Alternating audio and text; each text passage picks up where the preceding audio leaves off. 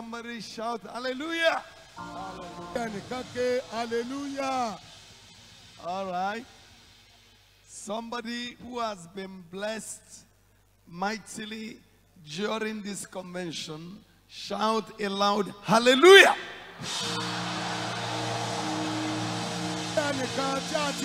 Somebody Hallelujah. who will be mightily blessed tonight, shout a mighty hallelujah. Hallelujah. Amen. Let us pray. Father, we give you glory and honor for what you are doing, the amazing things you are doing in this great church. Thank you for our Father in the Lord, whom you have preserved unto a ripe old age. And in spite of being at a ripe old age, he is not tired. And is still serving you because you have kept him by your spirit. Father, Lord, receive our thanks in Jesus' name. Amen. Thank you for the move of your spirit since this convention began. Thank you for souls saved, people healed, people delivered, miracles that happen.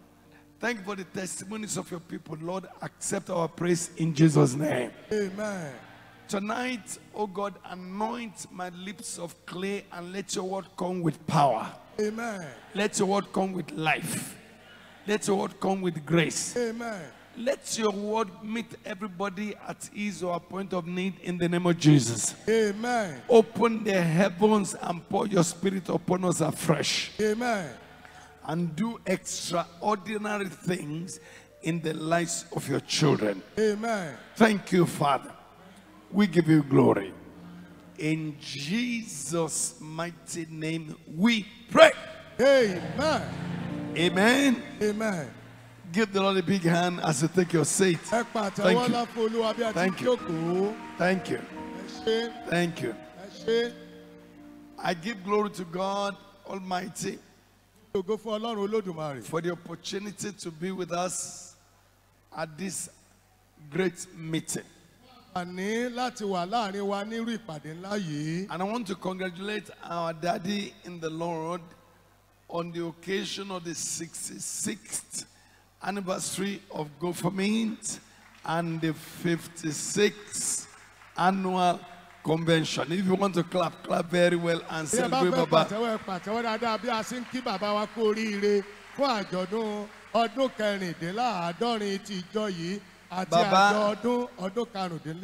Baba was there when it all started. And Baba is still there. And God will continue to sustain Baba for many, many, many more years in health and in strength, with the grace and the mighty hand of God. In the name of Jesus. Baba, I salute you. Please give my daddy a big hand for me. Please help me. Help me. When I came, I met daddy and I prostrated Baba.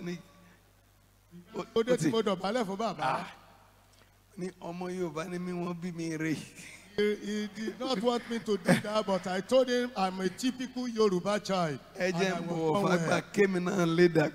me prostrate for you so that I can also become. The Bible says the elder that rule well is worthy of double honor. Please celebrate Baba again. Thank you, sir. Thank you, sir. Thank you, sir. Thank you, sir. I greet all the elders of Gofamint, all the senior pastors, all the pillars that have been standing by Baba from decade to decade, decade to decade. Professor Wale and all the leaders, please help me celebrate them, sir. Thank you very much. Thank you. Thank you. Thank you.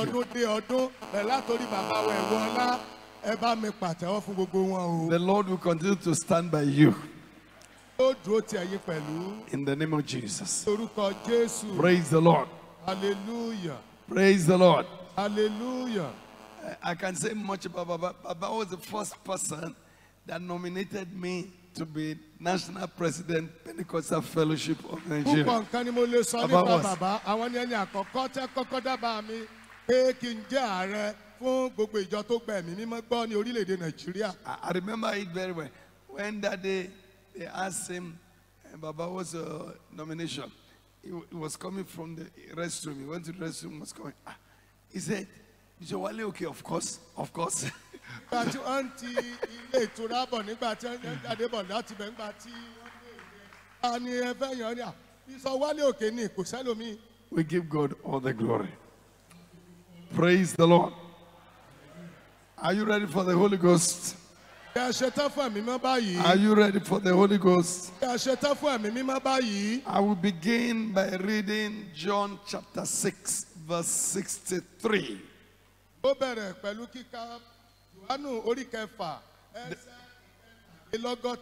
word of our Lord Jesus Christ, John chapter 6, verse 63.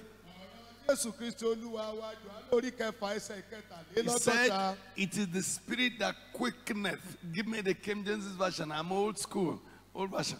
I'm Baba's son. But by the grace of God, this is my 47th year preaching the glorious gospel of our Lord Jesus Christ. 47. So I'm used to King James version. Jesus said, it is the spirit that quickeneth. The flesh profited nothing. The words that I speak unto you, they are spirit and they are life. The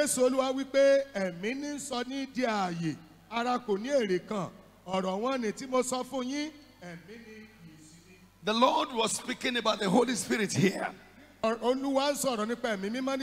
Lord Jesus, our Lord Jesus, spoke about the Holy Spirit and the Word, because the two travel together.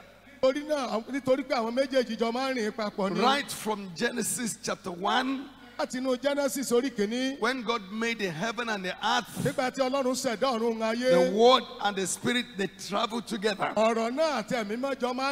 Bible said the Spirit of God moved over the waters. And the Lord said. And any time the Word answers to the Spirit, or the Spirit answers to the Word, miracles must happen. In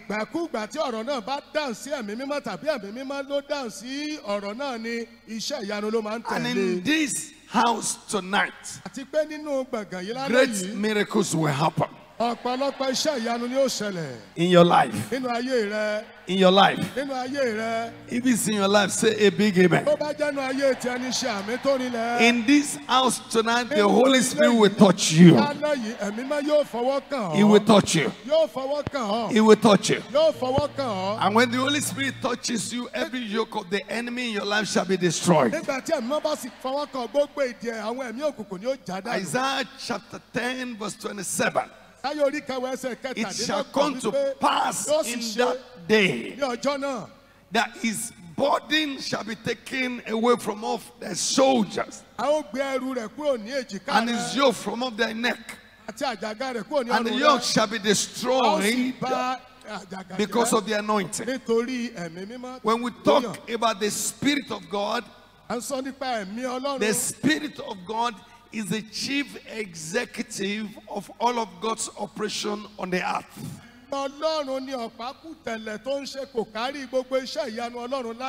From Genesis chapter 1 to Revelation chapter 22, the Holy Spirit was in charge.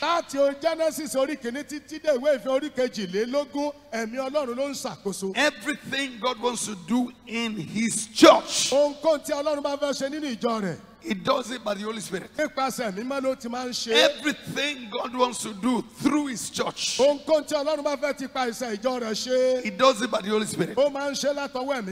Any church where they open up to the Holy Spirit, ìjọ yòówù tó bá ti ṣílẹ̀kùn sílẹ̀ fún ẹ̀mí mímọ́. miracles happen, Iṣẹ́ ìyanu máa ń signs ṣẹlẹ̀. happen, Iṣẹ́ àmì máa ń ṣẹlẹ̀. wonders happen, Iṣẹ́ agbára máa ń healings ṣẹlẹ̀. take place. Ìwòsàn máa ń ṣẹlẹ̀. This will happen in this place tonight. Èyí ló máa ṣẹlẹ̀ ní àárín wa lálẹ́ You yìí. see, don't wait until we begin to pray. Má ṣe dúró de ìgbà tá a bá bẹ̀rẹ̀ sí gbàdúrà The o. word I speak to you is anointed. Ọ̀rọ̀ tí mò ń bá yín sọ yà ti fòró He yàn. sent his Ó word rán ọ̀rọ̀ rẹ̀. and he healed them. Ó sì mú wọn lára And dá. deliver them Ó sì gbà wọ́n from their kúrò destruction. nínú ìparun wọn. The word of the Lord will heal you Ọ̀rọ̀ tonight. Ọlọ́run yóò mú ọ lára dá lálẹ́ yìí. Show me a church Ẹ fi ìjọ kan hàn mí. where they give room to the Holy Spirit, Èyí tó fààyè gba ẹ̀mí mímọ́. like Gofamint. Gẹ́gẹ́ bí ìjọ Gofamint yìí. They grow from strength to strength Wọ́n ń dàgbà láti ipá dé ipá. by leaps and by bounds. Ní gbogbo ọ̀nà. And there is nothing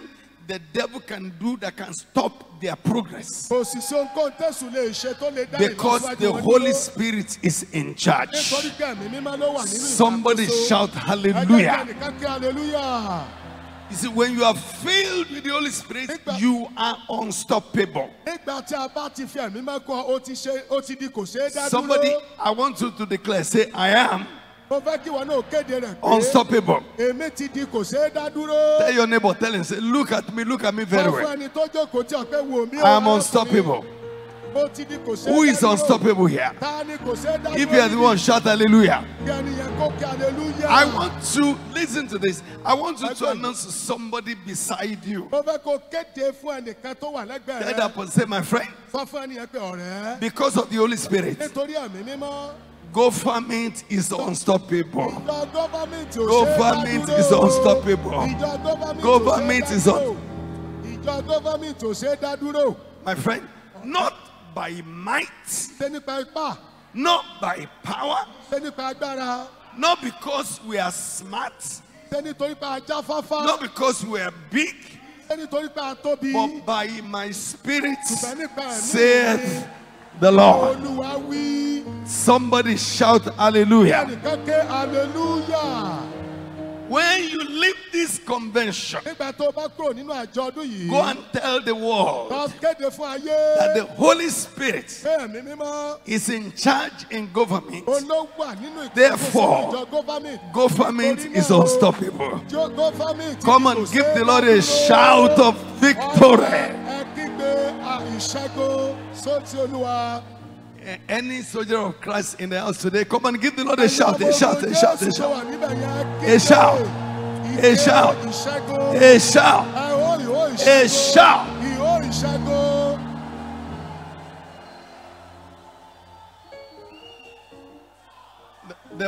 The Holy Spirit is the power of God. Ó ní agbára Ọlọ́run. When Jesus our Lord was speaking again Nígbà tí Jésù Olúwa wa tún sọ̀rọ̀. in Acts of the Apostles, In the chapter 1, verse 8, Ó ṣe àwọn àpọ́stólì orí he kìíní ẹsẹ̀ said, kẹjọ wí You pé shall receive power. yóò gba agbára. Somebody say power. Ẹnìkan sọ pé agbára. Loud. Ẹ sọ sókè. Louder. Ẹ yìn sókè sí. Louder. Ẹ tún yìn sókè sí. What are you going to receive Kí ló tonight? gbà lálẹ́ yìí o? What is coming upon you Kí ló ń tonight? sọ̀kalẹ̀ sórí yín lálẹ́ yìí? Choir, what are you going to receive Ẹ̀yin akọrin tonight? kọ́ kí lẹ fẹ́ gbà lálẹ́ yìí o? And Jesus connected the power of God with the Holy Spirit. He said, You shall receive power after that the Holy Ghost is come upon you. Jésù wá so agbára ẹ̀mí mọ́ pẹ̀lú ó so ẹ̀mí mọ́ pẹ̀lú agbára pé ẹ̀yin ò gba agbára nígbà tí ẹ̀mí mọ́ bá bà lé yín. Apart from the Holy Spirit, Láìsí ẹ̀mí mímọ́, you don't have any power. The power of God, you don't. ọ̀lágbára kankan. You may be tall, Ó lè ga o, fat, ó lè sára, big, ó lè tóbi, smart, ó lè jáfáfá, but no power. bá kò ságbára. And the devil is not afraid of you. Èso ò sì bẹ̀rù rẹ kankan. But the moment the Holy Spirit comes upon you, Pẹ̀lẹ́sẹ̀kẹsẹ̀ tí ẹ̀mí bá ti bà lé ọ. power comes. Power Agbára ti comes. dé, agbára Power dé, comes. agbára Power. dé, agbára dé And nìyẹn. with the power of the Holy Spirit, you can do anything through Christ. Àti pẹ̀lú ẹ̀mí mímọ́ náà rẹ, ó lè ṣe ohun gbogbo nínú Kristi. Now- Nípasẹ̀ Kristi. Our Lord Jesus that was speaking here, Jésù Olúwa tó ń sọ̀rọ̀ níbí yìí. he was conceived of the Holy Spirit. A lóyún rẹ̀ nípa ẹ̀mí mímọ́ ni o. We know it. Gbogbo alámọ̀ yẹn. But he didn't perform one single miracle until the heaven opened and the Spirit of the Lord came upon him. Kò ṣe iṣẹ́ àmì ẹyọ kan ṣoṣo títí ìgbà tí ọ̀run fi ṣí tí ẹ̀mí má sì bà lé lórí. God was preparing him Ọlọ́run múra rẹ̀ sílẹ̀ for 30 years. fún ọgbọ̀n ọdún gbáko. Then one day, Pẹ̀lọ́jọ́ kan, somebody say one day, ẹnìkan sọ kí ní ọjọ́ kan. because one day can change a man's life forever. Torí pé ọjọ́ kan lè yí ayé ẹnìkan padà. Today títí will láéláé. change your life Òní yìí yóò yí ayé tiẹ̀ padà. positively. Lọ́nà tó dára. Every affliction of the enemy that is in your body, Tó wà ní àgọ́ ara rẹ̀. today the power of God will consume them. Agbára Ọlọ́run yóò jó wọn run. Every oppression of the enemy that is in your life, today the anointing will destroy them. Ẹ̀mí mímọ́ yóò pa gbogbo rẹ̀ jẹ́. Today is your day. Òní yìí ni àṣà Today is your day. Ọjọ́ tirẹ̀ ní òní yìí. Whose day is today? Ọjọ́ títa lóní o. Whose day is today? Ọjọ́ títa lóní. If today is your day, come and shout Yóò hallelujah. bá jẹ́ ọjọ́ tirẹ̀ ó yọ kí hallelujah. One day. Ọjọ́ One kan.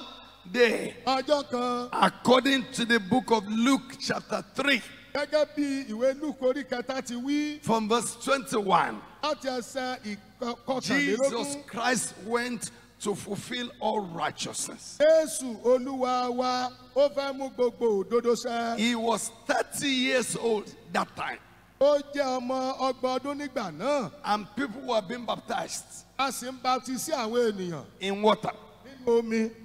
Then Jesus also came to be baptized. Ìgbà náà ni Jésù fúnra rẹ̀ wá láti ṣe ìtẹ̀bọmi. If there is anybody you are listening to me, Tó bá jẹ́ ẹnìkan bá wà tó ń gbọ́ mi, you're born again ó ti dà tó bí. and you're not yet baptized, A ò sì tí ì baptisi rẹ̀. your faith is not complete yet. Gbàgbọ́ rẹ̀ ò tí ì pé o. What Jesus said is, whosoever believeth and is baptized, Ohun tí you got Jésù- to be baptized. Ohun tí Jésù wí ni pé ẹnikẹ́ni tó bá gbàgbọ́ tí a sì baptisi rẹ̀, a And gbọ́dọ̀ if- baptisi rẹ̀. And if you are here, Tó bá sì wà ń bí. you are depending on the baptism you did before you became born again. Tó wá jókòó ti ìbátisí tí a ṣe fún ọ kó o tó dà tó bí. They sprinkle water on you, made a cross on you when you were a baby. When you didn't, you couldn't decide to give your life to Christ or not. That baptism is useless. It's not biblical baptism. Ìgbà tó ò tí ì lè ṣe ìpinnu láti gba Jésù Olúwa gẹ́gẹ́ bí Olúwa àti olùgbàlà rẹ̀, o ní àwọn mílíọ̀nù olórí tí ń sà ọ́ lámì. Valid- Òfúùtù fẹ́ tẹ̀nìyàn jẹ́ o. Valid baptism, after you receive Jesus as your Lord and Savior, you confess Him with your mouth, you believe Him in your heart, then you will be immersed, you will be buried inside water, not sprinkled. You'll be buried just like Christ was buried. So in baptism, you are buried with Him, and when you are brought out of water, you rose with Him.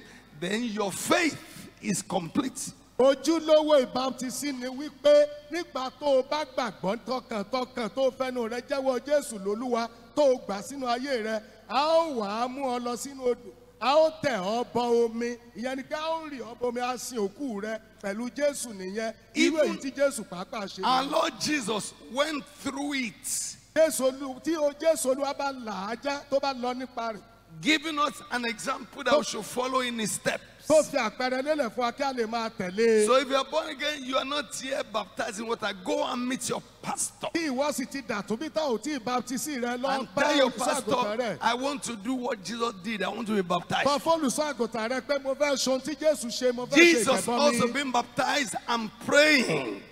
Jésù ó ń ṣe ìbátísí, ó ṣe ìtẹ̀bọmi, ó sì ń gbàdúrà. The heaven was open. Ṣí, Opened. ó ṣí, Opened ó ṣí for the supernatural to take place. fún ohun àgbàyanu, ohun alágbára láti The ṣẹlẹ̀. heaven opened Ọ̀run ṣí for prayers to be answered. fún àwọn àdúrà láti dáhùn. The heaven opened Ọ̀run ṣí for the power of God to descend upon him. fún agbára Ọlọ́run láti sọ̀kalẹ̀ lé lórí. The ability of God to perform miracles, signs, and wonders. Ipa ti Ọlọ́run láti ṣe àwọn iṣẹ́ àmì àti iṣẹ́ ìyanu. Somebody, you are listening to me tonight. Ẹnìkan gbà tó ń gbọ́ ọ̀rọ̀ mi lálẹ́ yìí. I declare your heaven is open. Mo kéde pé ọ̀run rẹ̀ ṣí. Your heaven is open. Ọ̀run rẹ̀ ṣí. Thank you, my son on the keyboard.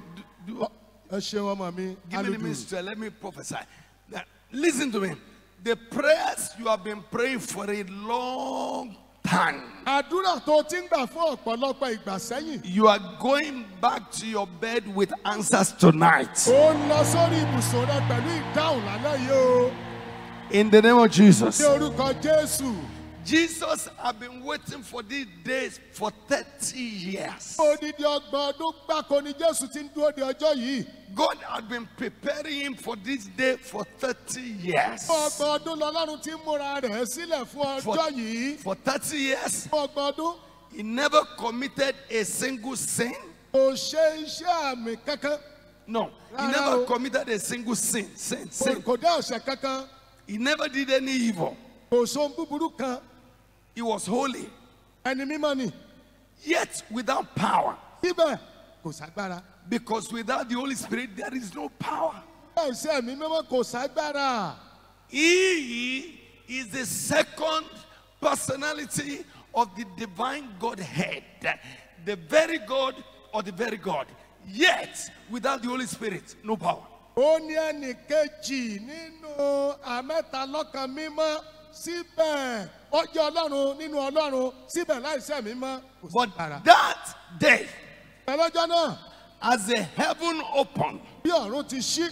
30 years of waiting, Ìdúró ọdún ọgbọ̀n 30 ọdún. years of holiness, Ìdúró ìwà mímọ́. 30 years of praying, Ọgbọ̀n ọdún ìwà mímọ́ àti àdúrà. 30 years of preparation Ọgbọ̀n ọdún ìmúrasílẹ̀. came into Ó fulfillment. wá sí ìmúṣẹ. Your dreams of many decades will come to pass tonight. Àlá àtọdúnmọ́dún rẹ yóò wá sí ìmúṣẹ lálẹ́ yìí. Receive your dream. Ó yẹ gba ìmúṣẹ àlá rẹ. Receive your breakthrough. Gba àlùyọ rẹ. Under the heaven that is open in this meeting tonight, the miracles you have been praying for is delivered to you. Lábẹ́ ọ̀run tó ṣí lálẹ́ yìí, iṣẹ́ ìyanu tó ti ń dúró dè ó tì ọ́ lọ́wọ́. In the name of Jesus. Ní orúkọ Jésù. Let me tell you a testimony. Ẹ jẹ́ kí n jẹ́rìí kan fún yín. 1984, Ní ọdún 1984, I was doing a 10-day revival in a major Pentecostal church in Lagos. I won't mention name. ò ní dárúkọ ìjọ ńlá kan tó gba ẹ̀mí mímọ́ gbọ́ ní Èkó tá a ti ń ṣe ìsọjí nígbà náà. Everybody know them. Gbogbo èèyàn ló mọ̀ wọ́n. The leadership invited me as an evangelist to do a 10-day revival. Olórí ìjọ yẹn pè mí gẹ́gẹ́ bí ajínrere láti ṣe ìsọjí One day, ọlọ́jọ́ mẹ́wàá. I was speaking about the Holy Spirit like Mo sì ń tonight. sọ̀rọ̀ nípa ẹ̀mí mímọ́ gẹ́gẹ́ bí ti alẹ́ yìí lọ́jọ́ náà. And then I said, now let's begin to pray. Mo wí pé ó yẹ ẹjẹ́ bẹ̀rẹ̀ sí gbàdúrà. And then everybody began to pray. Gbogbo èèyàn sì bẹ̀rẹ̀ sí gbàdúrà. I saw two quick visions. Mo rí Two quick ìran méjì ní sísẹ̀ntẹ̀lé. I was standing on the altar. Mo dúró lórí pẹpẹ. I saw that same building, Mo rí ilé kan náà. the roof removed. A ṣí òrùlé kúrò. There was no roof. Kò sórùlé ń bẹ̀. And it was raining heavily. Bẹ́ẹ̀ ni òjò sì ń rọ̀ kíkankíkan. I was feeling it. Ó ní ìmọ̀lára rẹ̀. I was so scared. Ẹ̀rù bà mí jọjọ. I opened my eyes. Ó lajú mi. The roof was still there. Òrùlé ilé sì wà ń bẹ̀. There was not one drop of rain in the physical, Bẹ́ẹ̀ ni nípa tara òjò kan kò but it kàn was kó. raining in the Holy Ghost. Bẹ́ẹ̀ nínú ẹ̀mí lọ́hùn So òjò ń they- rọ̀. The rain of heaven will fall upon you. Òjò ọ̀run yóò rọ̀ lé ọ lórí lálẹ́ yìí o. Hear this word of the Lord.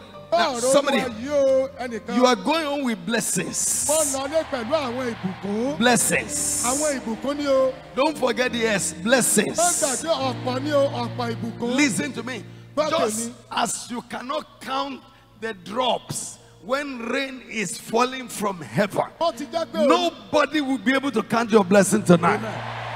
bí ìwọ kò tilẹ̀ ka iye ìka omi tó ń ké sílẹ̀ nígbà òjò bá ń rọ̀. Kò Because sẹ́nikẹ́ni tí ó lè ka ìbùkún everything rẹ. you have been believing God for is available in the Holy Ghost. Nítorí pé ohun gbogbo tó ń gba Everything. Ọlọ́run gbọ́ fún olówó ní Everything. àrọ́wọ́tò rẹ ní tẹ̀mí. Everything. Ohun gbogbo Everything. ohun gbogbo ní Everything you need ohun is gbogbo available tó in the nílò ó wà So- lọ́wọ́ ẹ̀mí mọ̀.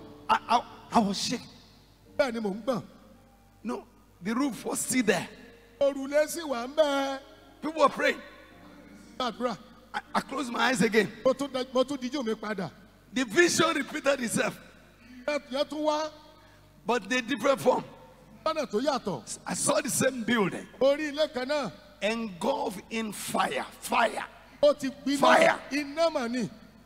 in real fire. Ẹ, This one scared me. Èyí ló bà mí lẹ́rù jọjọ. Quickly, I opened my eyes, Lọ́gẹ̀mọ́lájú mi. but the roof was still there, Òrùlé sì wà ń bẹ́ẹ̀. and I didn't see any physical fire. Bẹ́ẹ̀ sì ni kò sí But àmì iná kankan. don't you know Yes. that the Holy Spirit is the river of life? Bẹ́ẹ̀ mọ̀ pé ẹ̀mí mímọ́ ní odò omi ìyè. Whosoever believeth in me, Jesus said, Bá gbà mí gbọ́ ni Jésù out yìí. of his belly shall flow Láti inú rẹ̀ rivers ní of living water. omi ìyè yóò ti máa From your sun. belly tonight, Láti inú rẹ̀ lálẹ́ the yìí. river of life will Odò flow. omi ìyè yóò máa sun jáde. The glory of God will break forth. Ògo Ọlọ́run yóò là lọ́nà ayé. New things will begin to happen. Ohun tuntun yóò bẹ̀rẹ̀ sí ṣẹlẹ̀. Many of you, Ọ̀pọ̀lọpọ̀ nínú there yín. are great books in your spirit Àwọn ìwé ńláńlá ló that forí mù sínú are yín. yet to be written. Tí a ò tí ì kọ jáde. As the Spirit of God move here Bí tonight, ẹ̀mí Ọlọ́run ti rìn níbí lọ́wọ́. those books will come out. Àwọn ìwé náà yóò jáde. Many of you, Ọ̀pọ̀lọpọ̀ yín. there are schools you are supposed to start. Àwọn ilé ìwé tó yẹ ká ẹ dá sílẹ̀ wà. God has planted it inside Ọlọ́run ti you. gbìn ín sí inú yín. As the Spirit of God begins to move Bí ẹ̀mí tonight, Ọlọ́run ti máa rìn lálẹ́ yìí. those schools will begin to appear. Gbogbo àwọn ilé ìwé náà máa jẹyọ. Businesses will begin to appear. Bẹ́ẹ̀ ni gbogbo wọn yóò máa farahàn. Greatness will manifest. Ó bẹ̀rẹ̀ sí máa farahàn. The greatness that God has planted inside you will break out. Will break out. Ọlọ́run ti gbè sínú Will yóò break farahàn, out. Yóò jẹyọ. Let yóò heaven bù hear jáde. a louder Ẹ amen. jẹ́ gbé àmì tó sẹ́ra. And you know, as the Holy Spirit moves tonight, Ẹ̀yin náà sì mọ̀ bí àmì Ọlọ́run ti the rìn lálẹ́. fire of God will come upon Iná you. Ọlọ́run yóò bà lé yín. You will become untouchable to the Ẹ ó devil, wá bí kò ṣeé fọwọ́ kàn fún àwọn ogun untouchable to Ẹ ó di witches, mọ́kàn fún àwọn ẹ̀rọ untouchable to àwọn àjẹ́. Ẹ di wizards, mọ́kàn fún àwọn untouchable to the power of Ẹ ti di darkness. mọ́kàn fún àwọn agbára òkùnkùn. When the power of God comes on you, you will tread upon serpents, you will tread upon scorpions, you will tread on all the paths of the enemies, and the gift of God will flow through you. If you believe it, shout hallelujah.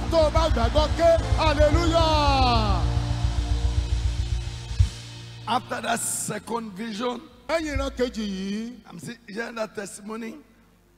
I don't want to mention the name of the church because I give glory to God. After that second vision, and I was trying to gather myself together. The Holy Spirit spoke to me that somebody here has been believing God for a blessing for 11 years. Tell that person he's going on with that blessing. So I announced it. I didn't know who I was talking about. There was a woman in the congregation, a lawyer, married to another lawyer. They met at the University of Lagos. They decided to get married and to have 3 children. And they decided that they were going to have those 3 children within the first 5 years of their marriage so they could settle down and develop their career. I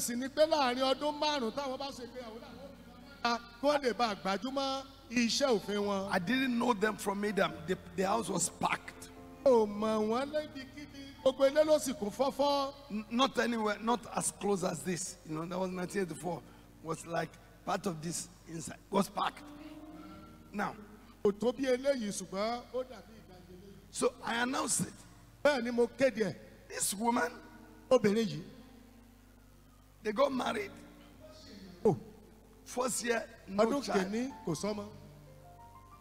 2 years, 3 years, 4 Ọdún years, méjì mẹ́ta ọmọ òsì. 5 years. The year I stood on the sacred altar of God to minister was the 11th year of their marriage. Ọdún tí mo dúró lórí pẹpẹ mímọ́ Olúwa láti wàásù yẹn ló di ọdún 11 tí wọ́n ti ṣègbéyàwó. And I didn't know, Èmi ò sì mọ̀. but the Almighty God knew. Olódùmarè mọ̀. The Holy Spirit knew. Ẹ̀mí mímọ́ kúkú mọ̀.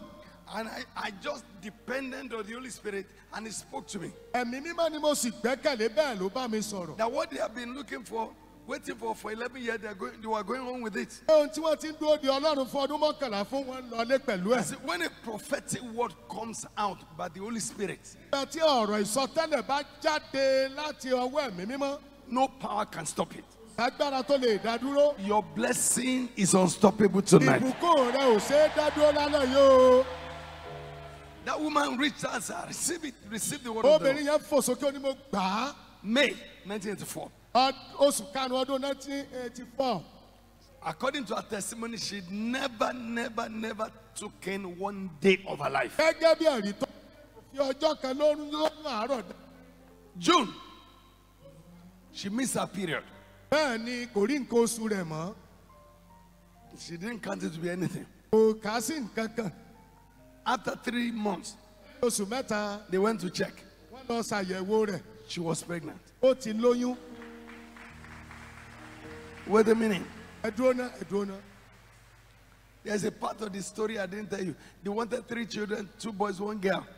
Abala And they were ìtàn praying. kan tí mi ò tí sọ fún yín pé ọmọ mẹ́ta tí wọ́n ń fẹ́ yẹn, obìnrin méjì ọkùnrin kan ni wọ́n sì gbàdúrà. 9 months and 2 weeks. 9 months and 2 weeks. Oṣù mẹ́sàn-án àti ọ̀sẹ̀ méjì. The woman was delivered of 3 children. Hey, obìnrin yẹn bá bí bẹ́ta. Wait a minute. Ó ná 2 boys ọkùnrin méjì and 1 girl. àti obìnrin kan. Give the Lord a shout. Ẹ ké sí ẹ̀mí mímọ́.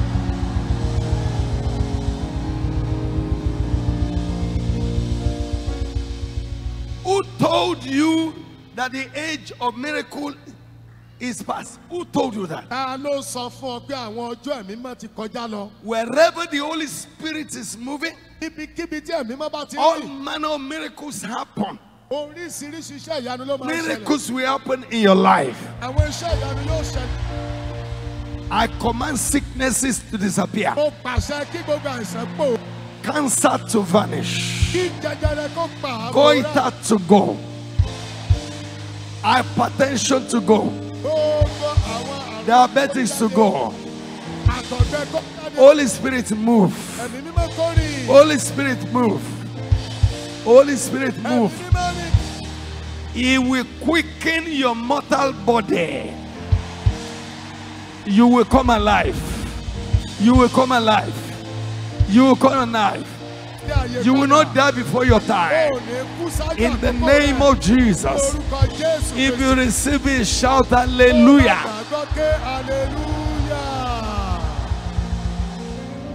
They waited for 11 years. Ọdún mọ́kànlá ni ẹ fi dúró. One word of the Lord, amplified by the Holy Spirit, delivered their miracle.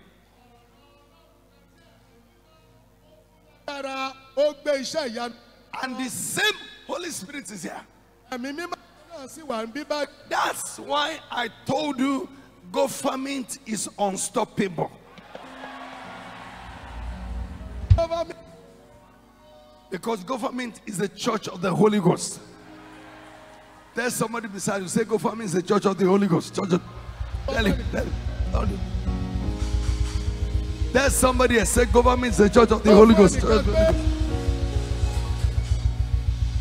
And when the Holy Spirit is moving, things happen. Like it happened that day. What is it you have been believing God for 1 year? 2 years? 3 years? 7 years? 10 years? 20 years? even 30 years. Like Jesus was waiting for this particular day. I decree by the Spirit of the Lord, receive it now. Receive it now. Receive it now. Receive it now. By the power of the Holy Spirit, that which you are expecting from God is given to you. You will laugh. You will laugh. You will laugh. You will laugh. The days of your waiting, they are over.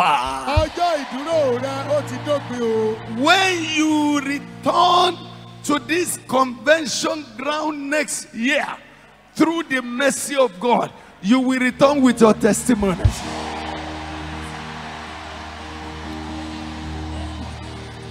If you believe it, come and shout hallelujah. Hallelujah. Let's go back to our Lord Jesus Christ. Luke 3:22. As the heaven opened, the Holy Ghost descended in a bodily shape like a dove upon him. Upon him. Upon him.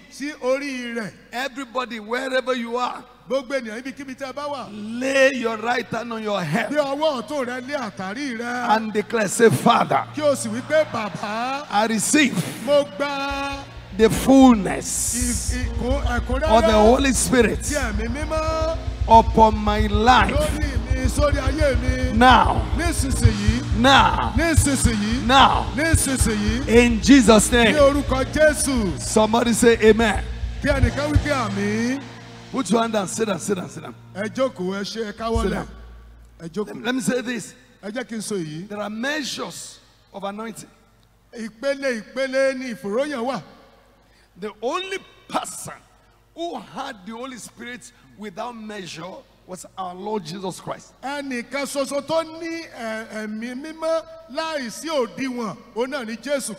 anointing represents the glory of God. And there is the glory of the sun, there is the glory of the moon, there is the glory of the stars, and stars differ from stars in glory.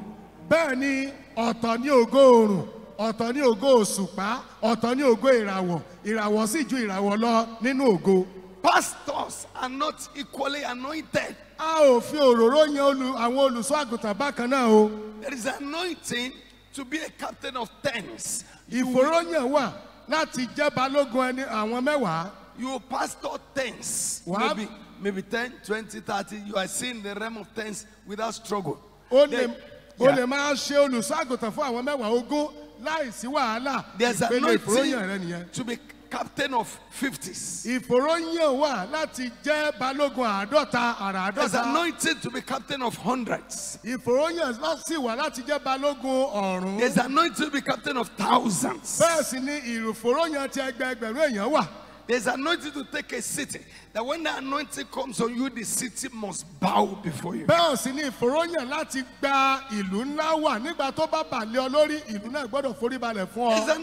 to take a nation. There's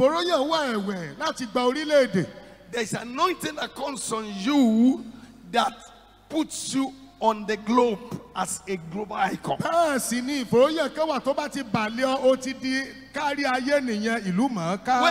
God wants to change your status spiritually, He doesn't change what you drive. He changes what drives you. It changes a new. It gives you a new level, a new measure, a new measure of the anointing. And it gives that new measure of the anointing to somebody who is hungry for Him. bẹ́ẹ̀ ni òṣùwọ̀n yẹn yóò wà fún ẹnìkan ẹni tó ń pòǹgbẹ fún un. who is hungry. tó ń pòǹgbẹ tó ń kébi fún un. As the heart pant after the brook of water, bí so àgbọ̀nrín tí mú pants ẹlẹ́ my soul after thee. bí O àgbọ̀nrín living tí God. mú ẹlẹ́ sí ipa odò bẹ́ẹ̀ ni ẹ̀mí mi ọkàn mi mú ẹlẹ́ sí ipa ọ̀dọ̀ Moses rẹ. said, Mósè wípé "Oh Lord, Olúwa show me now your glory." fi ògo rẹ hàn mí báyìí. What? Moses, what are you talking about? Mósè kí ló ń sọ? What of the one you saw by the burning bush? Nítorí ńgbà náà ń jó ìgbẹ́ ńkọ́. He said, that one was good for that time. Show me your Ó glory. níyẹn dáa fúngbà náà ṣùgbọ́n Olúwa fi What ògo of rẹ the hàn mí. one by the Red Sea? Èyí tó orí létí òkun pupa ńkọ́. Lord, show me your glory. Bàbá a ní ó fògo rẹ hàn What mí. of the one you use to open heaven and you make men to eat angels' food? Èyí tó orí nígbà tí àwọn èèyàn bẹ̀rẹ̀ sí jẹ́ńjẹ́ áńgẹ́lì Show me your ńkọ́. glory. A ní ó fògo rẹ hàn mí. He was longing for more, Bẹ́ẹ̀ ni ó ń pòǹgbẹ fún púpọ̀ sí that i. I may know him Kí èmi kó lè and the mọ̀ power of his àti resurrection agbára àjíǹde and the rẹ̀ fellowship of his suffering, àti ìdàpọ̀ be ìjìyà made rẹ̀. conformable unto his Kí death. a lè sọ mí di alábàápín pẹ̀lú The ikú ìjìyà reason rẹ̀. why a lot of believers still remain small is that there is no yearning. There is no yearning for more of God. There is no yearning. They are self-satisfied. Ìdí tí ọ̀pọ̀lọpọ̀ onígbàgbọ́ sì tún jẹ́ ẹni kékeré tí ẹni tí ò tí ì dàgbà ó ní pé kò sí ìpòǹgbẹ fún ẹ̀mí mímọ́ kò The sí Bible ìpòǹgbẹ says, rárá. woe unto them that are at ease in Zion. Bíbélì wípé ègbé ni fún àwọn ẹni tí ara ràn ní Síónì. The more you want the glory of God, Ó mọ̀ pé o fẹ́ ògo Ọlọ́run. the higher you rise. Bí o bá ṣe fẹ́ ògo Ọlọ́run sí So bẹ́ẹ̀ náà ni ó they- ṣe máa dìde sí. Through the mercy and the grace of the Most High God, Ní- a new level of anointing will come upon you. Nípa àánú àti oore ọ̀fẹ́ Ọlọ́run Olódùmarè, ìpele ẹ̀mí mímọ́ ìfòròyàn mìíràn yóò sọ̀kalẹ̀ sórí rẹ. You came here to be blessed, O wá síbí láti gbà bùkún ní o, and you have been blessed. a sì ti ń bùkún fún ọ. You will leave this place to be a blessing. Ó máa kúrò níbí láti jẹ́ ẹni ìbùkún. When you lay hands upon the sick, they will recover immediately. Nígbà tó o bá gbọ́wọ́ lé aláìsàn, ara wọn When yóò dá you lẹ́sẹ̀kẹsẹ̀. point your finger at a demoniac, the demon will disappear. Nígbà tó o bá na ìka rẹ sẹ́lẹ̀mí èṣù, ẹ̀mí èṣù inú rẹ̀ yóò pòórá. The anointing will lift you. Ẹ̀mí mímọ́ yóò gbé ọ The anointing sókè. will promote you. Ẹ̀mí mímọ́ yóò gbé ọ ga. A new wave of glory is coming upon you. Bẹ́ẹ̀ ni agbára ẹ̀mí mìíràn ó Who wants a sọ̀kalẹ̀ new sórí wave rẹ. of glory? Gbogbo ẹni tó fẹ́ ẹ̀mí ògo. Wait. You know, Dúnà. God takes us from glory Ọlọ́run mú wa to glory láti ìpele ògo dé To ògo glory. dé ògo to glory. dé ògo. And in the school of God's glory, nobody graduates. Àti pé nínú ilé ìwé ògo You don't. Ọlọ́run ẹnìkan kì í kẹ́kọ̀ọ́ jáde. You move higher. A tún máa ga sí You ni. move higher. Ó máa ga sí ni. You move higher. Ó máa ga sí ni. Daddy, Bàbá, the year I became national president, PFA, ọdún tí mo di ààrẹ fún gbogbo ìjọ tó mímọ́ gbọ́ ní orílẹ̀-èdè. the Lord spoke to me to move to our jungle city in that place. We bought the land, have a house, we're building, and I just went to pray. And the Lord said, the glory has moved. The cloud has moved. The cloud has moved. I should stay. Okay. And mommy came with me. I said, Mommy, God said the cloud has moved. Go back to the city and stay in our house. I'm staying here. Mommy said, wherever the cloud is, that's where I'm going to be. He said, I'm here. So we stayed there. Lọ́dún náà ẹ̀mí mímọ́ tọ́ mi lọ sí ibi tí a kọ́ ìlú wa sí níbẹ̀ yẹn ní ọ̀nà Ìbàdàn. Bẹ́ẹ̀ ni mo lọ bẹ̀ nígbà tí mo sì dé abẹ̀rẹ̀ sí kọ́lé bẹ̀. Bẹ́ẹ̀ ni ẹ̀mí máa sọ fún mi pé àwọn sánmà ó ti dìde o, ó ti ń lọ. Mo á sọ fún màmá pé ó báyìí mà lẹ́mí máa wì. Ẹ̀yin ẹ máa lọ sínú ìlú, èmi ò dùn bí. Màmá náà ní ibi àwọn sánmà àti ògo yẹn tó bá ti wà, ibẹ̀ lèmi náà ó jòdó sí o. I hope you know the blessing of having this camp here. Mo lérò pé ẹ mọ ìbùkún tó wà nínú níní irú ìpàgọ́ ńlá báyìí níbí I yìí. stay in the camp. Mo wà ní ìpàgọ́ náà. I'll pray in the night. Mo ń gbàdúrà lóru. Pray in the day. Mo ń gbàdúrà lọ́sàn-án. I'll do prayer work for 3 hours. Mo ń rìnrìn àdúrà fún wákàtí Yes, mẹ́ta. and just pray in the jungle. Mo sá ń gbàdúrà ní ugbó náà ni. Nobody disturbing me. Kò sẹ́ni tó dí mi lọ́wọ́. And I will not disturb anybody. Èmi náà ò sì dí ẹnikẹ́ni lọ́wọ́. Sometimes I pray to the expressway and pray to the front of Gofamint here and go back. Ìgbà mìíràn màá gbàdúrà lọ sí orí ojú ọ̀nà. Màá tún gbàdúrà sọ́nà bí I was Gofamint mi. just enjoying myself. Mo bẹ̀rẹ̀ sí jẹ̀gbádùn ara mi. 2 months after, Oṣù méjì lẹ́yìn náà. I was unanimously elected by the National Advisory Council of Pentecostal Fellowship of Nigeria to be the 7th president. I didn't canvass. I didn't campaign. If I wanted to campaign, wait. If I wanted to campaign, I would have come and start with Baba. I say, Baba, oh yeah, no. But the Holy Ghost threw me into a place to pray. And it changed my level. Ní oṣù méjì lẹ́yìn náà, ó náà la yàn mí gẹ́gẹ́ bí ààrẹ ìjọ ẹgbẹ́ PFN. Bẹ́ẹ̀ ni mi ò polongo òbò.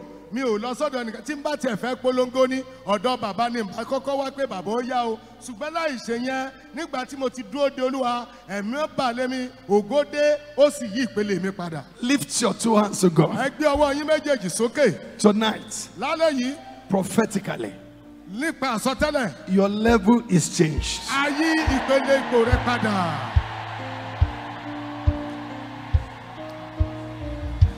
Your level is changed. A yí ìpele rẹ padà.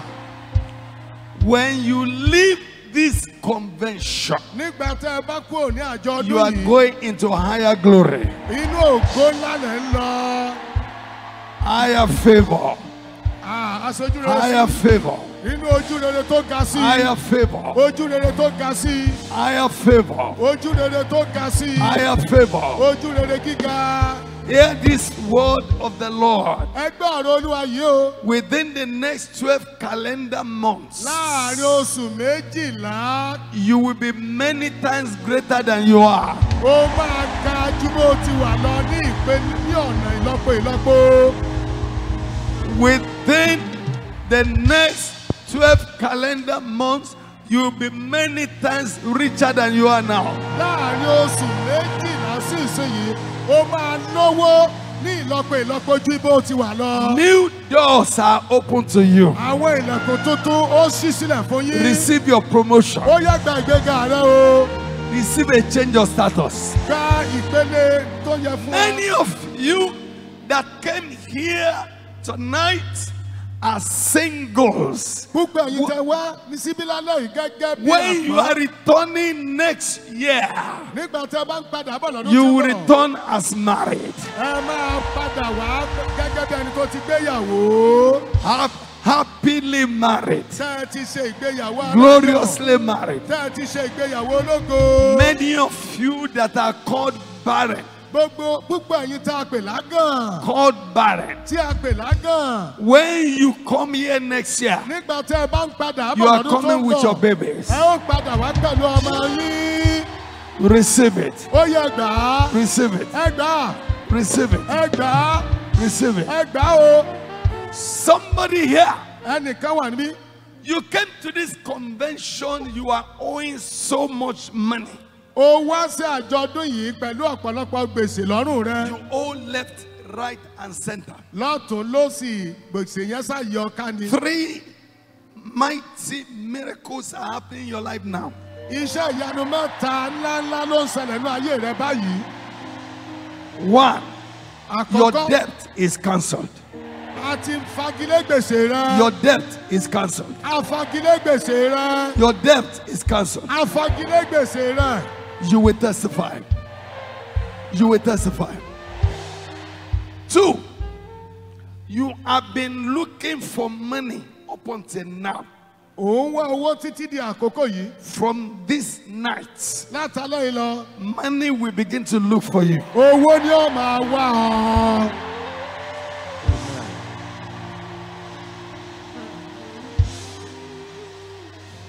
The kind of bank alerts that you have never received. Irúfẹ́ bank alert From tó ti gbà rí. tonight, they will begin to come. O ní ó máa dún lórí aago rẹ láti ìsinsìnyí lọ. In the name of Jesus. Ní orúkọ Jésù. In the name of Jesus. Ní orúkọ Jésù. The ark was in the house of Obed-Edom for 3 months. Àpótí ẹ̀rí wà nílé Obed-Edom fún oṣù mẹ́ta. And God blessed Obed-Edom. Olúwa sì bùkún And Obed-Edom. everything he had. Àti ohun gbogbo tó ní. 3 months. Oṣù mẹ́ta. 3 months. Oṣù mẹ́ta. That's the third miracle happening in your life. 3 months. Ìpele You ìṣe ìyanu kẹta are yẹn. permanently out of debt. Láàárín oṣù mẹ́ta, ó jáde kúrò ní gbèsè pátápátá. You begin to enjoy abundance. Ó bẹ̀rẹ̀ sí máa jẹ ìgbádùn ọ̀pọ̀lọpọ̀. Receive the power. Ó yá gba agbára náà. Receive the power. Gba agbára náà. Receive the power. Gba agbára náà. Receive the power. Gbà á. Stand on your feet. We pray. My time is gone. Àkókò ti Holy lọ. Spirit, move me now. Make my life whole again. Make my life whole again. Spirit, move over me. Spirit, move over me. Over me. Spirit, move over me. Sing it, sing it. Holy Spirit. Move me now. Make my life whole again. Whole again. Holy Spirit, move. Oh, yeah, no, no, Shatana, Badoza. Spirit, move. Spirit, move. Oh, Holy Spirit,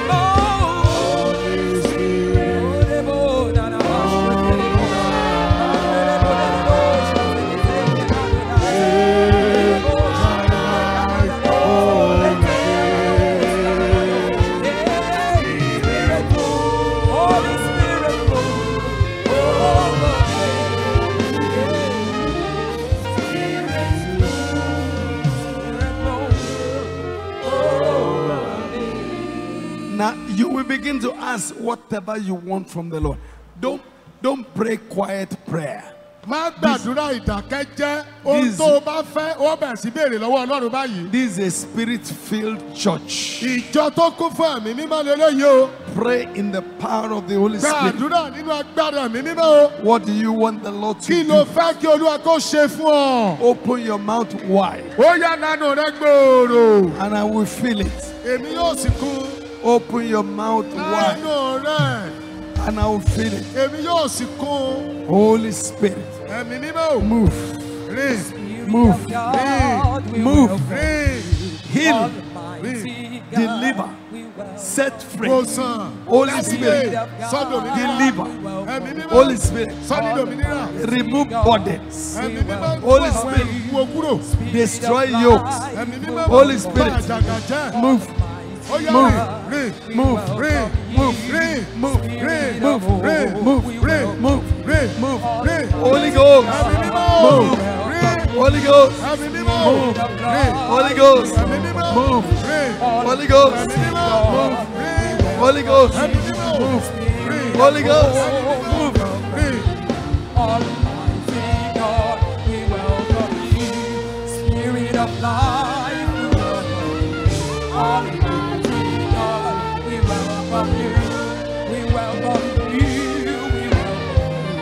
Almighty God, we welcome you. Hey, Spirit of life, we welcome you. Almighty God, we welcome you.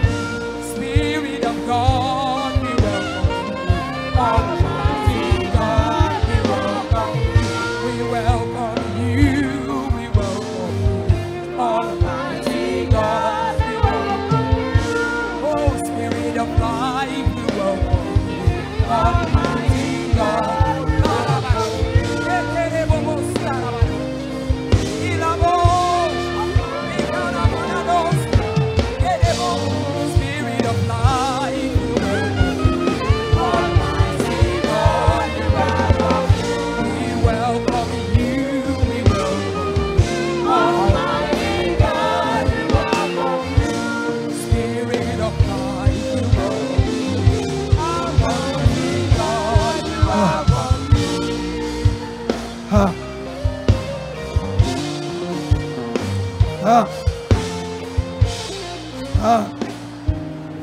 Thank you, Lord.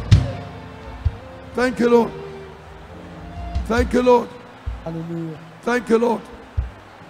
Thank you, Lord. Thank you, Lord. Thank you, Lord. Thank you, Lord. Thank you, Jesus. Jésù ṣeun. Thank you, Jesus. Jésù ṣeun. Blessed be your name. Ògo ni forúkọ Hallelujah. Olúwa. Begin to bring your prayers to a close. Ó yẹ bẹ̀rẹ̀ sí máa mú àdúrà yín wá sí ìdánudúró.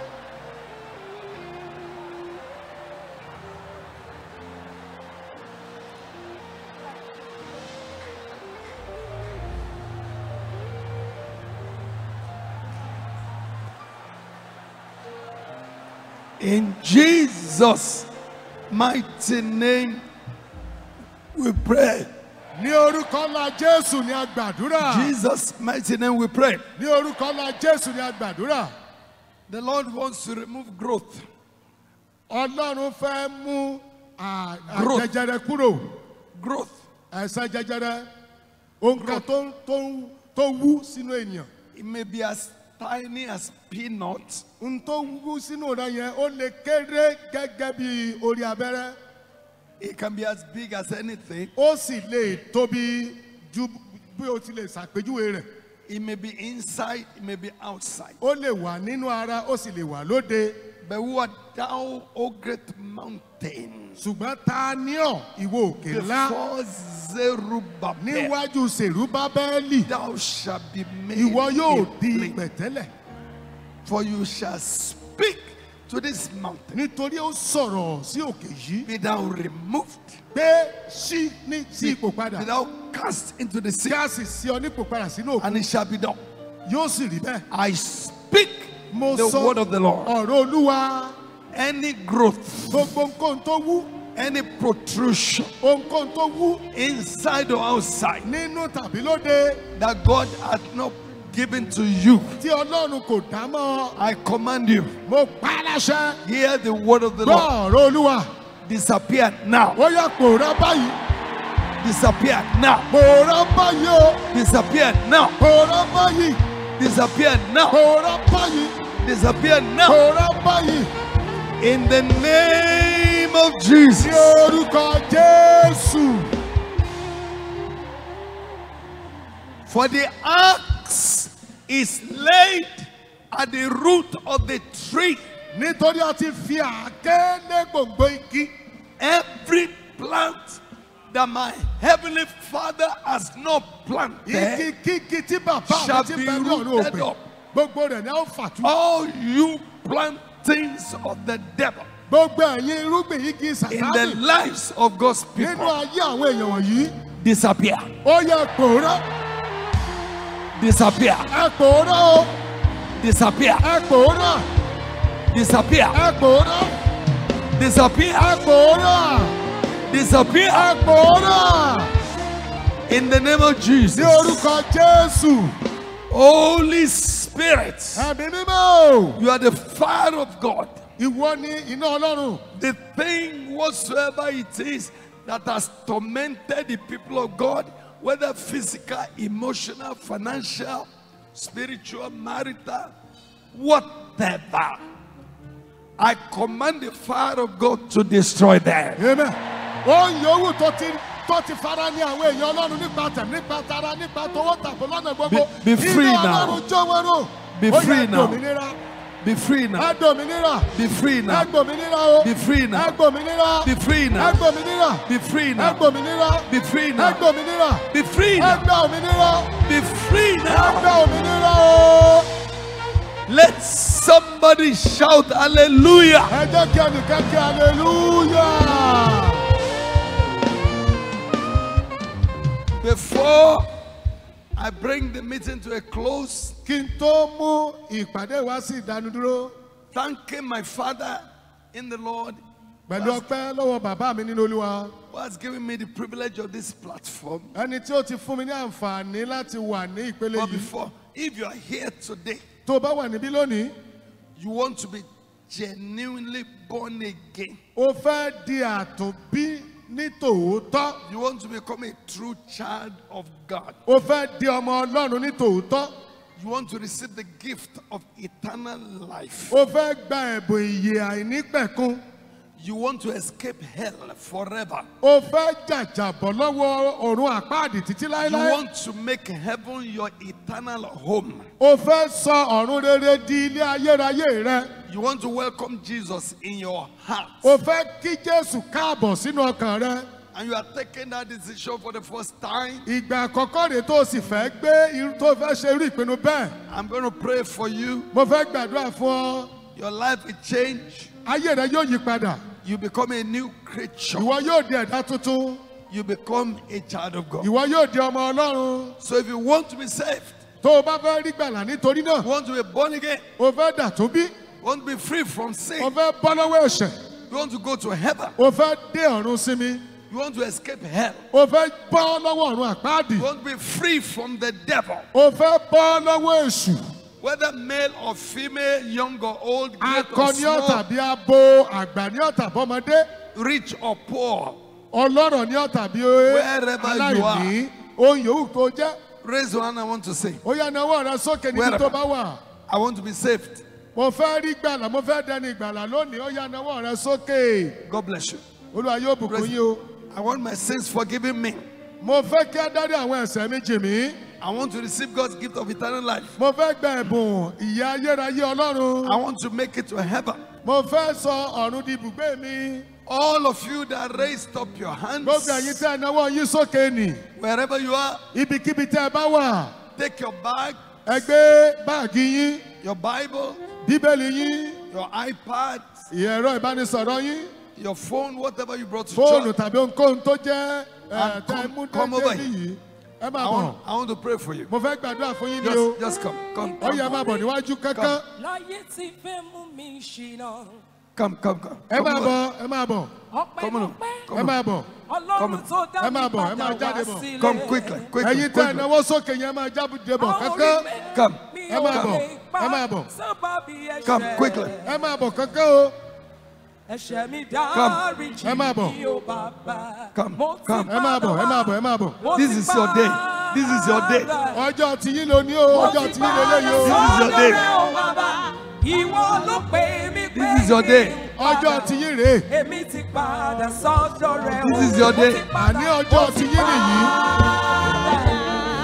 Mo ti padà sọ́dọ̀ rẹ̀ o. Come. Ìwọ Ẹ ló máa bọ̀ pè mí kankan. pé kí n padà.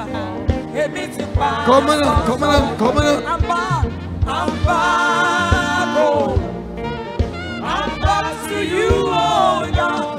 You have been calling me to come back, and I'm back to you finally. I want my sins forgiven me.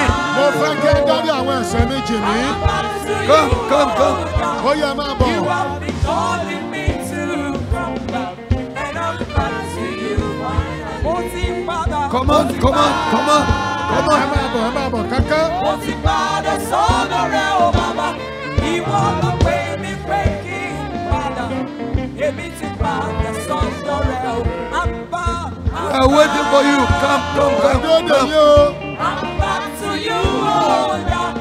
You have been calling me to come back, and I'm back to you finally. Mo ti padà sọ́dọ̀ rẹ̀ o bàbá. Ìwọ ló pè mí pé kí n Come. Ó yá máa bọ̀, ẹ máa bọ̀, ẹ máa bọ̀.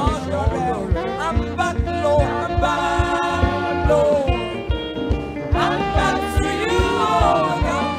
You are Come on. Ẹ máa bọ̀, ẹ máa bọ̀, ẹ máa bọ̀. I'm back to you finally. Mo ti padà. Come on. Ẹ máa bọ̀ wí ká máa jáde bọ̀, ẹ máa jáde bọ̀. Ìwọ ló pè mí pé kí n padà. Èmi ti padà sọ́dọ̀ rẹ̀ o. Mo ti padà wá. Aṣáko padà wálé. Padà sọ́dọ̀ rẹ̀ o. Màmá yóò pè mí pé kí n padà. Èmi ti padà sọ́dọ̀ rẹ̀. I am back, Lord. I'm back to you, oh God.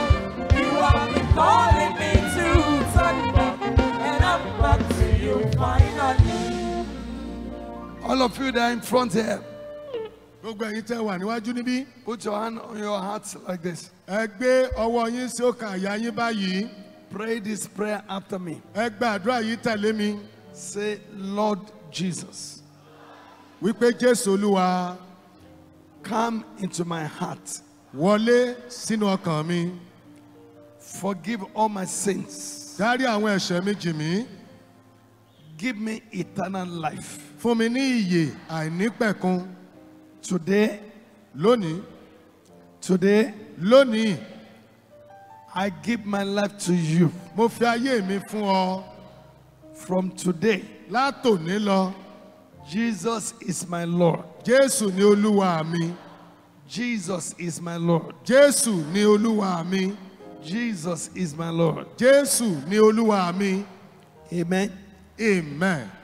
Receive eternal life in Jesus' name. Ẹ gba ìyà àìnípẹ̀kun lórúkọ Jésù.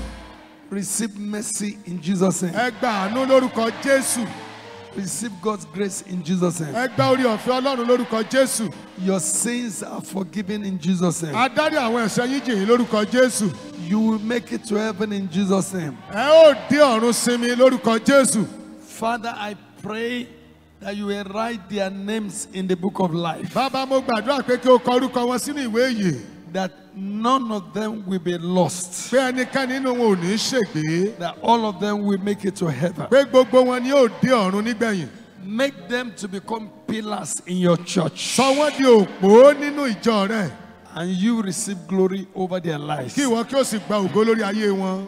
In Jesus' mighty name we pray. Ní orúkọ ńlá Jésù ni a gbàdúrà. Amen. Amen.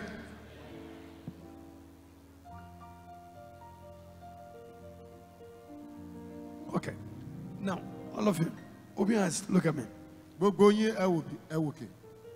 If you are a visitor to Gofamint, Tó bá jẹ́ pé àlejò ní yín nínú ìjọ Gofamint. you are not a member of Gofamint at all, Tí ẹ kì í ṣe ọmọ ìjọ Gofamint tẹ́lẹ̀. or you are invited Ṣùgbọ́n a pè yín wá. to experience a blessing or a miracle, Láti wá kó gba ìbùkún nínú ìpàdé yìí. let me see your hand.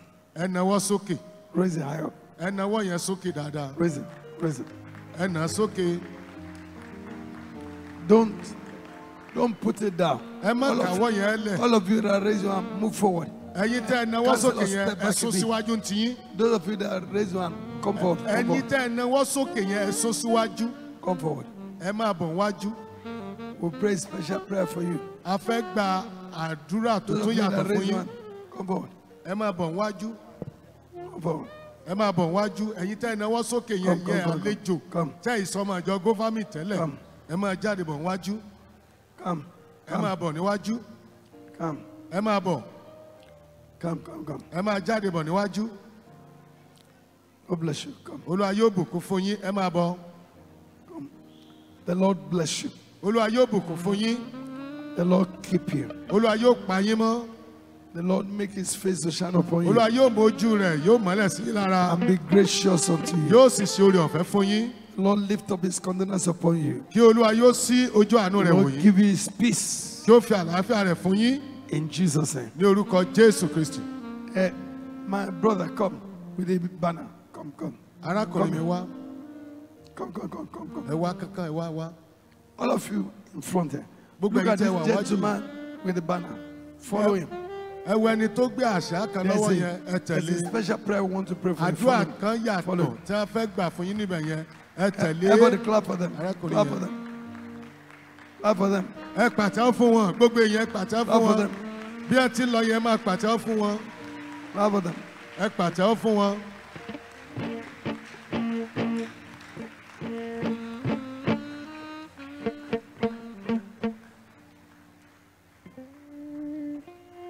Thank you, Jesus. Jésù o ṣeun. Thank you, Jesus. Jésù o ṣeun. Thank you, Jesus. Jésù o ṣeun.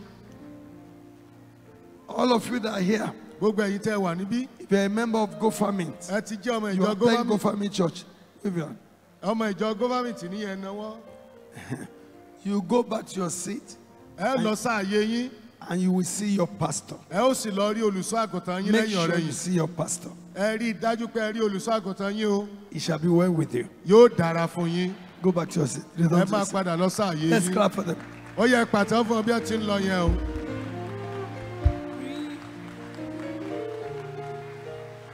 Just breathe your name upon me. Breathe. Praise God. Hallelujah. Who is blessed tonight? Ẹ̀yin wo lẹ ti di alábùkún fún lálẹ́ yìí? Stand on your feet for 1 minute. Give thanks to God. Wave your hand to Him. Just Ó thank yẹ Him. ẹ dìde dúró Thank him. kẹ́bẹ̀rẹ̀ sí máa juwọ́ sí Thank him Jésù for ẹ his máa dúpẹ́ blessing. lọ́wọ́ rẹ̀. Ẹ máa Thank him. juwọ́ yín sí Jésù. Ẹ Thank máa Him for fọpẹ́ His fún. mercy. Thank Him for His grace. Ẹ dúpẹ́ lọ́wọ́ rẹ̀ fún orí ọ̀fẹ́ rẹ̀. Give Him glory. Ẹ fi ògo Give fún. Him honor. Ẹ fi ọlá fún. Thank you, Lord. Ẹ dúpẹ́ lọ́wọ́ rẹ̀.